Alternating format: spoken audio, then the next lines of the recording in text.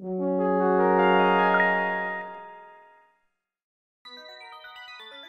I'm Dronius and welcome back to the channel. Welcome to my review series of Pokemon aimed to be a Pokemon Master, where I review each episode in more extended detail by giving my thoughts and opinions without taking 10 minutes or less. And at the end, I'll be ranking each review on a tier list from S, A, B, C, D, and F. For this video, I'll be talking about Episode 1, the beginning of the Cold Eternal Road. Only 5% of you guys watching this video are subscribed, which is kinda sad to be honest. So before we begin, I would really appreciate it if you could like the video, subscribe to the channel, and click the bell icon to be notified of videos and shorts in the future. Without further ado, let's begin. I gotta say, this episode was a solid start to the epilogue series. Visually, the art, color palette, and the environment all look amazing. Even scenes where Ash and Pikachu are going through the forest and meeting tons of wild Pokemon are pleasing to the eyes. It's proof that the studio behind the show had plenty of time to flesh out the world it takes place in, and not have serious crunch time or deadline issues in the process. Story-wise, it was fine for a first entry. The writing was good, but the humor at the beginning was a little sus. Especially when the duo were trying to cross the river and Ash falls in by accident only to have 3 Magikarps.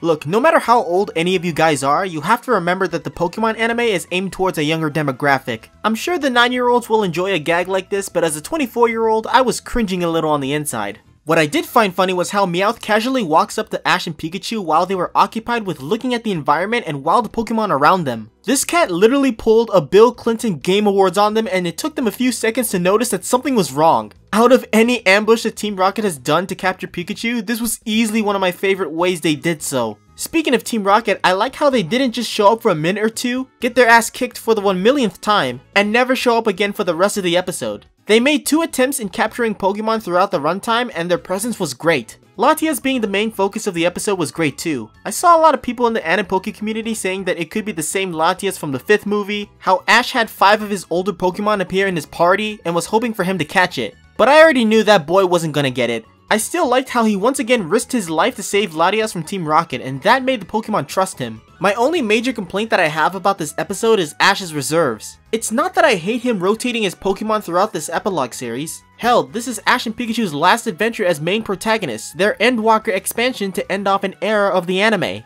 The only other thing Pokemon Journeys didn't do is have his older Mons participate in the Masters tournament alongside their trainer, so they might as well go all out. My main problem is that the writers are seemingly giving us good fan service or closure to every Pokemon Ash has caught, at the cost of sacrificing continuity. As far as I'm aware, in episode 135 of Pokemon Journeys, Ash told his old Mons that they won't be seeing each other for a while. Yet here they are inside of their Pokeballs in the kid's back pocket. There was no indication that time has passed since the final episode of Journeys. There was no flashback scenes showing Ash and Pikachu stopping by Professor Oak's lab and letting him know that he wants to bring everyone with him. Hell, even Delia and Oak themselves haven't received the call from the boy since he left, so not even they know where he's currently at. And to make this not sit well for me even more, you watch the preview of episode 2 where Ash and Pikachu meet up with Misty, and Ash's Rowlet is with them.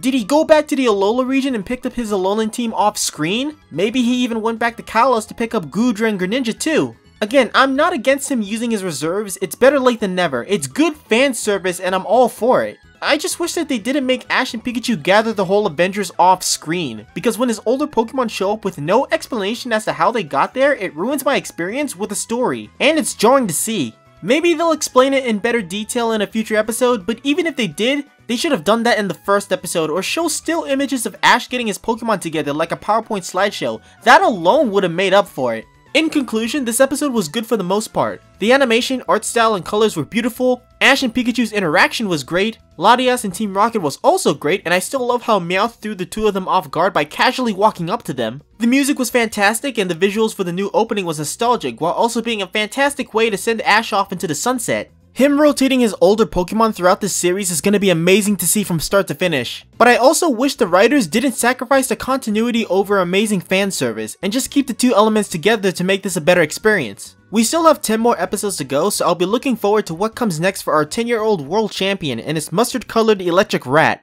Putting this episode into the tier list, I'm giving it an A rank.